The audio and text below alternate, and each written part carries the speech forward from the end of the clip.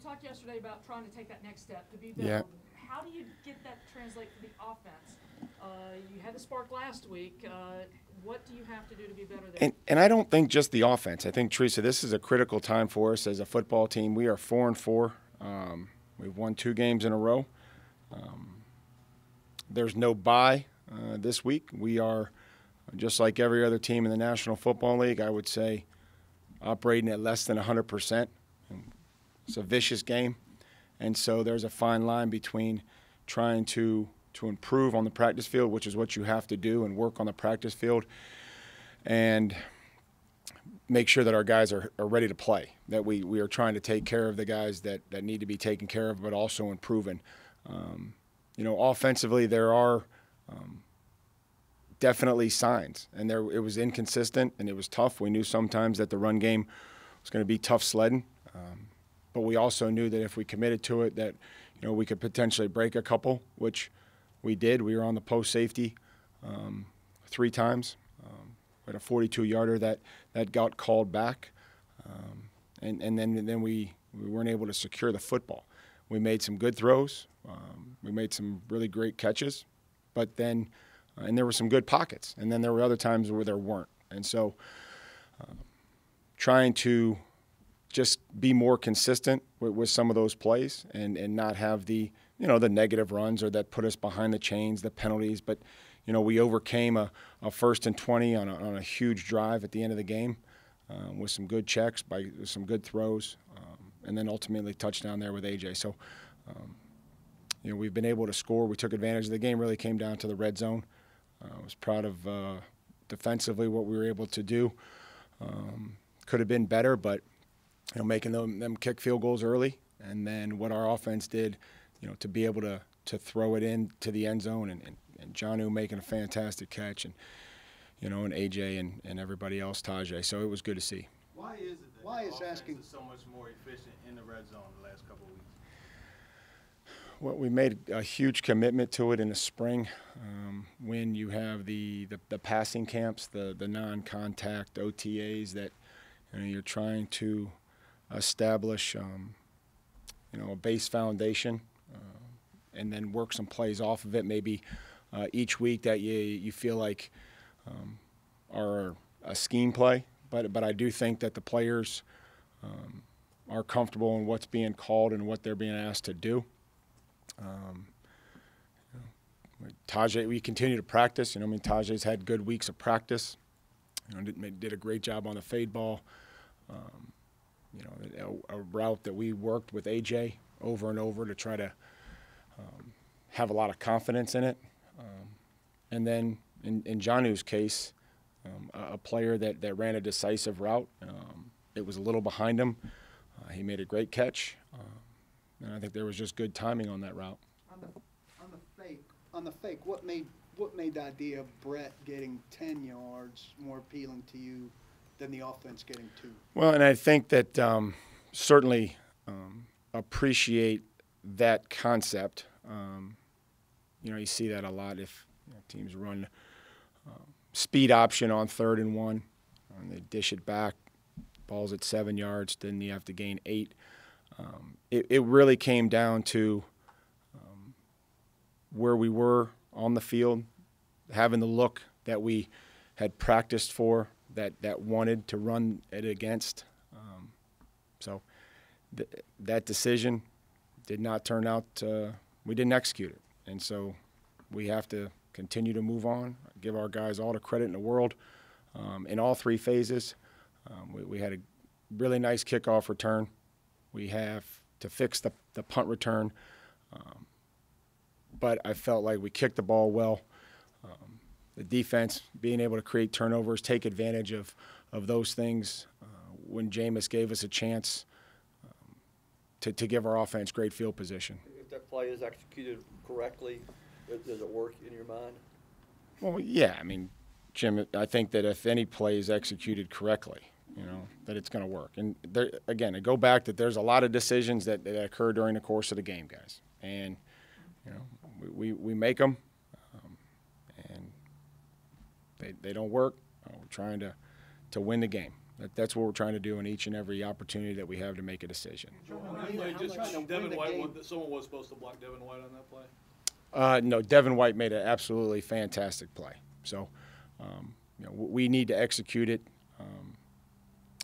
better in order to get it. It didn't work. It was a play, we can sit down and we can, there's 168 snaps in the game, and there were plays that we made and that, they're going to coach, and there was plays that we didn't make that we need to coach. When you were being super aggressive on that play where you said we're trying to win the game, which you seem to try to do with that one call where you say this wins the game because we maintain possession and we end it. But then the general offensive game plan seems conservative. And I'm trying to come to terms with the two things, where with the one play you're trying to win the game with the big punch, but with the overall thing against a pass defense that hasn't been that good, and we ask you about it, you say, well, they played good defense. Well, they really did, and so there were opportunities that we left out there, and, the game plan, I think that's where you I've always kind of, as a player, I think, and as a coach, whatever the call is, it should be played and executed, and we should play with the same energy and finish and effort, whether if it's a cover two defense or if it's an all-out blitz. So that's the mentality that we hope that we can instill, whether it's an inside run, an outside run, a shot to Khalif or a deep pass, any of those. I think that's that mindset. I think that's where I don't ever want to kind of coach like, oh, this is just a base defense and it shouldn't be aggressive, and this is a blitz, and so now we should all of a sudden play faster, or this is a play action pass, or this is a screen play. I mean, they all need to be executed with the same energy, excitement, fundamentals, the effort, all the details that go into every play. So, we have a game plan that we think, can help our players take advantage of their skill sets, try to work and mix in different runs against a very good run defense. And, again, not very consistent, but in times that we needed it, we were able to execute in some critical situations. When you analyze after the game, you analyze the whole team, and you look at some of those decisions that you've made that have worked and that haven't worked, and you brought up yesterday how you hear questions on the ones that don't work and not the ones that do work. How much do you analyze yourself watching the film saying, okay, was this a good decision that wasn't executed right, or should maybe I have thought the other way when going back and looking at yourself? Every single minute of the day. I mean, I think that it starts with me. It starts with how I lead this team, how the message that I have, the keys that I think are critical to win. I was just typing.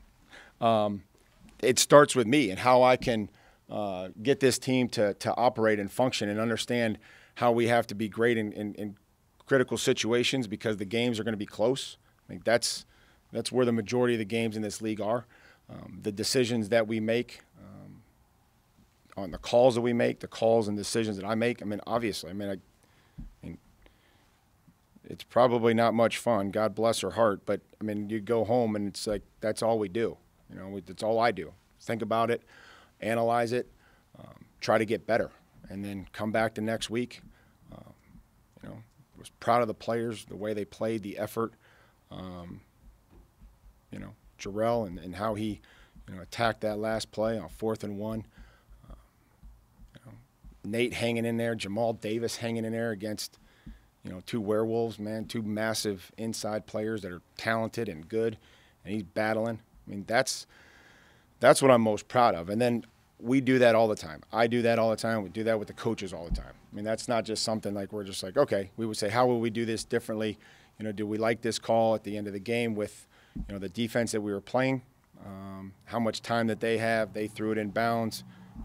We had to keep them in bounds. And when we did that, they ran 18 seconds off the clock and gained 12 yards. And so those are things that we're trying to tell our players that, hey, that's great. We're executing the situation. So we always analyze it, to answer your question. Some NFL teams have kind of enlisted data analytics companies, that can help situationally. What are your thoughts on outside help with analytics? Is that something the Titans do? Would they ever do it? Oh, I'm sure it would be something that we would always consider. We're always trying to consider things, whether that's at a consultant level or finding somebody to put on a staff. I mean, I think that anytime you can use numbers to your advantage, you have to try to do it. You also have to try to, make some decisions, when the numbers are close. But I don't think that crunching numbers is going to go anywhere. It's something that, allows a lot of people to be involved in a game that's very unpredictable, and they try to make it predictable. What percentage of the time in the league do you think a hard count on 4th down results in a 1st down? I don't know. Has it worked here? Oh, I don't know. I know they jumped 3 or 4 times earlier in the game. But on 4th down, it tends to be different, correct? I wouldn't be able to tell you either way. I mean, you can, if you're asking a question with already knowing the answer, I couldn't tell it to you. I just know through the course of the game, they were either called for offsides or were offsides and weren't called for it. So. So far this year, Derek has the most negative rushes in the league. What's maybe going wrong there, and what can change to get that fixed? To try to get them the line of scrimmage so they don't count as negative runs. I wish I could tell you it has to be better, obviously, because, you break them. When you can break them, you get them to the second level. We got to cover guys up and make good reads. Get the play started. And that's critical is, when runners, especially Derek, can try to get into his, 4th or 5th step, it's a little different, than a guy, with a different skill set. Everybody's very aware of what his skill set is. And if we can get him into his 4th or 5th step, we feel very confident in his ability and in our ability to gain meaningful yards. But if we can't do that, that's hard to, ask him to make some of those cuts that a smaller, quicker back would make. Like Correa flashed a little bit yesterday, but there was one play where he had a good rush, but what did he need to do better there to get Winston on the ground? Was just something change in his technique, slow down a little bit, or what did you see on that play? Didn't make the play on the quarterback. Quarterback pump faked it and coming out of there on a boot, and if he slows down, he just probably dumps it over his head, and he's coming, he's going hard, and just wasn't able to make the play. Mike, And then I think we missed a tackle. Corey Davis need more snaps, or was that maybe a result of the illness he had earlier in the week? Corey, I don't know how many snaps did he play. 46, if I remember correctly. I think that those guys, I think Tajay deserves snaps. I think Humps deserves snaps, and Corey, I think they all do. And so we'll kind of see where it goes based on, each week and how everybody feels.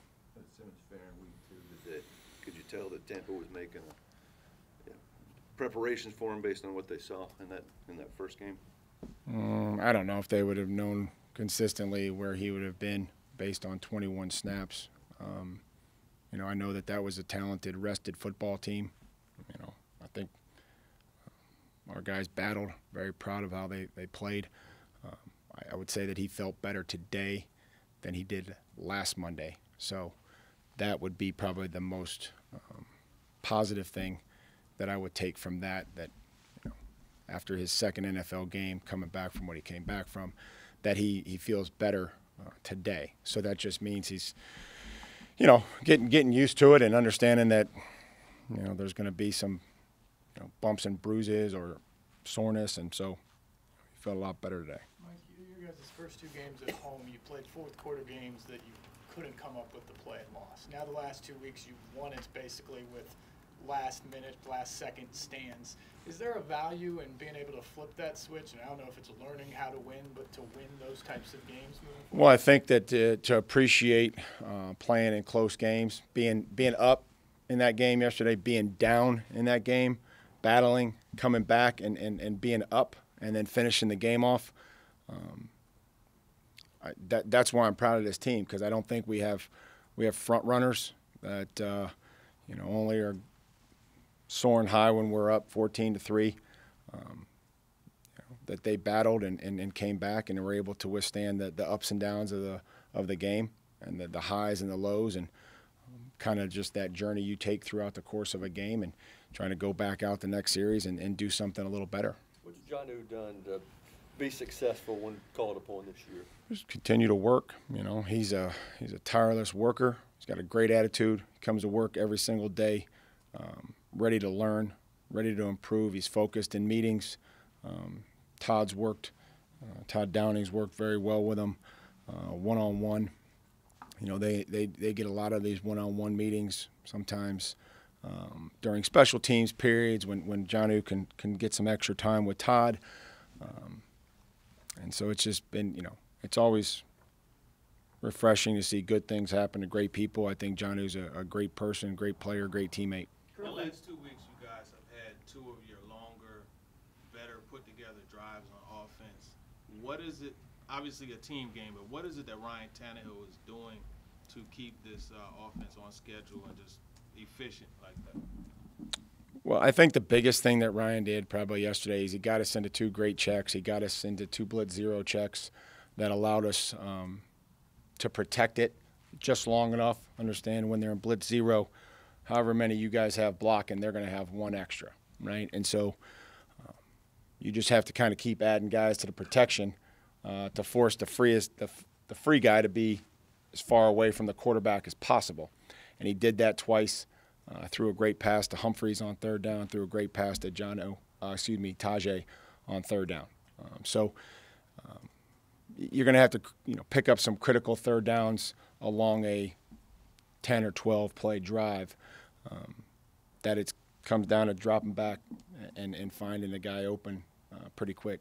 On offense, what are some of the things that, I guess, throughout a game go into the decision-making process of personnel groupings and snap counts? Is it a stamina thing? Is it we like these guys together versus these guys together?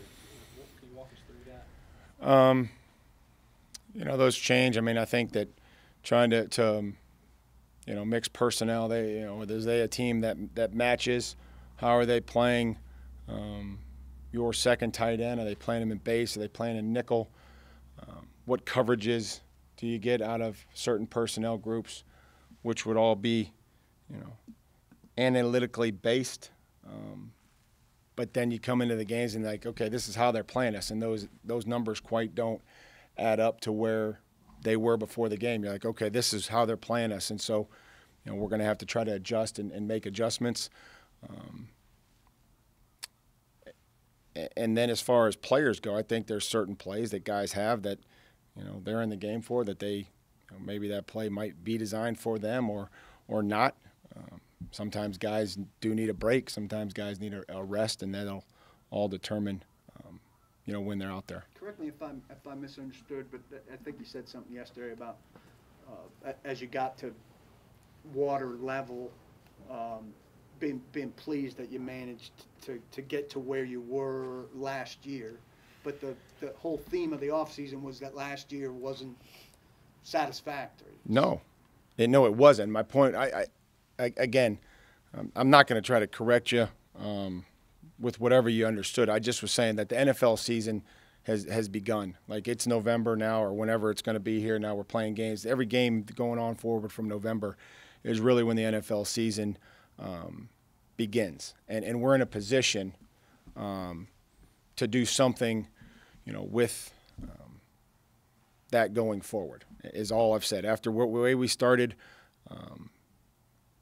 being 2-4 and now being 4-4, to start this push, I guess that's all I was alluding to. Suffold, I guess, in concussion protocol moving forward. He is. I think Cleve Freeman only got a handful of snaps for you, but it looked like one of them he got a a little bit behind the defense. Was he able to show his speed and what it could do for you a little bit? Mhm. Yep. And just again, the guy has the ball, the quarterback has the ball, and he's got to make a decision on what he feels the ball needs to go. But Khalif had a nice return. It was well blocked. There was a lot of great efforts on that kickoff return, and then the few plays he had in there, I thought he was running and showing some speed. If you make the fake yesterday, still about 3.5 Yep. minutes left. 2 timeouts, and then, timeouts, right, and hopefully that takes them down there under 2, and we're able to, score, kick the field goal, give them the football with no time and everything else with, the situation. So the big hope there was to take the timeouts from Tampa by getting. Well, the big hope was to go get the first down on a play that we really love. The play that we've worked for a long time against a look that we wanted. Didn't get it, didn't execute it, and so, again, all the credit to the players for finishing the game. Defensive stand. Evans was having a day, talented receiver, caught some amazing passes. He caught the back half of the ball over there. I thought Kenny was in pretty good position. And you just got to see his length and his hands. It's what the National Football League is about. And our guys made some good adjustments, and we're able to take him out of there. But he was having a day. A clear fumble there, yeah. I just try to worry about the calls that we have, the opportunity to challenge. They blew the whistle. Again, there's a lot of plays that go into the game on both sides. What are your early thoughts on the Panthers? Well, they probably have one of the most dynamic running backs in the league as far as from a rushing and a receiving standpoint. It looked like Allen had got off to a really good start. I guess he threw some interceptions yesterday. Not sure where Cam will be, but obviously, based on his health and his ability to throw the football and to run the football, any defense that has Luke Kuechly on it is going to be a very good defense. Just enjoy watching him play from an instinctive standpoint, a production standpoint, and a leadership standpoint. So, again, every week is a challenge, and we need to do everything we can here to get started on Carolina and getting our players ready to compete against them. And on the fake, did you know when they ran out there that the fake was going to be run, or was it, hey, if Brett sees this look, then yeah, there's run some it different and things kick that it? go and involve with a lot of plays that we have on defense, special teams, and offense that you have the ability to get in and out of plays. And so that's what we try to do. We try to give them the best opportunity to get into the right play, whether that be Brett, whether that be Ryan, whether that be Kevin Byard. In all 3 phases, we're trying to give them options to get in and out of the correct play. Thanks, guys. Appreciate it.